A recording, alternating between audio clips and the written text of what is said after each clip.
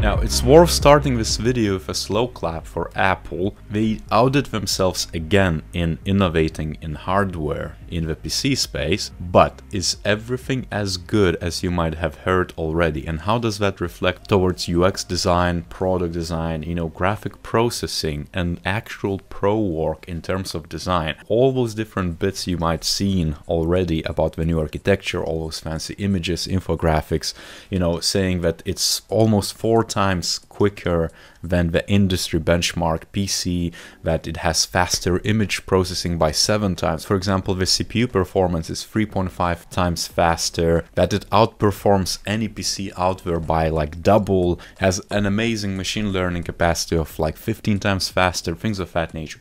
But the caveat here is that Apple is being Apple, comparing it to kind of like a baseline PC. We're not comparing it to the top-notch MacBook, what I have, for example, to use for product design and video editing efforts. That's why the numbers are so crazy. One thing for sure, which is actually like kind of attracted my attention, was the battery life we were talking about, because that's something why you would have a laptop to begin with, promising up to 20 hours of playback time and 17 hours of wireless web browsing. If you would use Figma on a web browser, I wonder if that would stack up as a browsing, or if that would stack up as a more intensive CPU or GPU intensive effort, which would not tax the battery. Either way, those hours are crazy, and so it seems like that architecture would drive that better capacity to run that.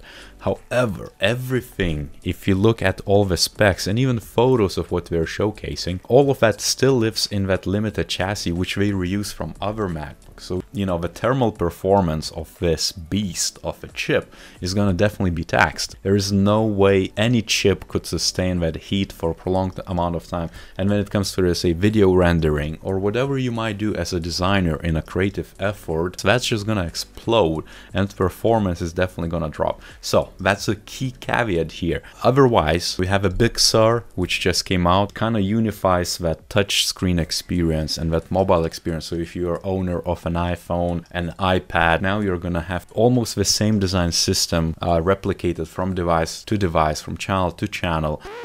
This is almost like a key significant moment for designers to keep in mind, because it's almost like a visual key identifier that, hey, some things are about to change. The introduction of a chip, which is very similar architecture to, let's say, an iPhone or an iPad, to the mobile devices, to the tablets, now signifies that in the future we can expect it to be very seamless, meaning you're gonna be able to work on the same bits continuously through any device whatsoever.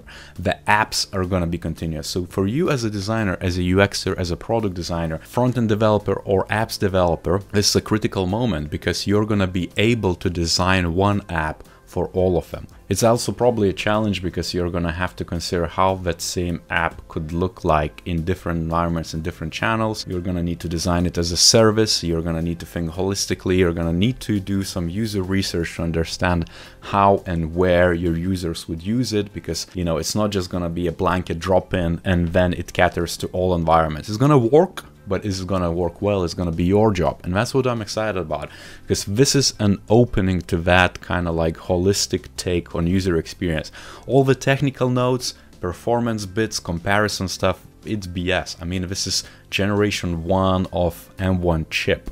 And so I wouldn't even consider upgrading unless you really need that laptop and your keyboard maybe broke from the older generations of MacBook Pros. All the Apple talks is about the smooth transition between GPU, CPU.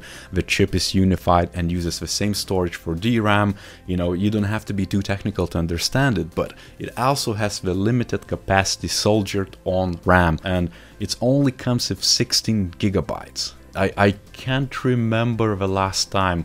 It was probably half a decade ago that my laptop for pro work was that low. And they all talk about this efficient caching, cache. It means that the RAM usage is gonna be over the top, and if you have only 16 gigs, it's not really a pro device. But that's just my thoughts. I think it's exciting from architecture standpoint, and long-term results of that ecosystem developing even further, so iOS and macOS users can actually enjoy it better, because the experiences are going to be much more continuous and holistic. If you have your opinion or you disagree or agree, or you have something else to add, Leave a comment down below, subscribe to this channel if you haven't done so. If you like this video, give a like, and on that note, we'll see you next time.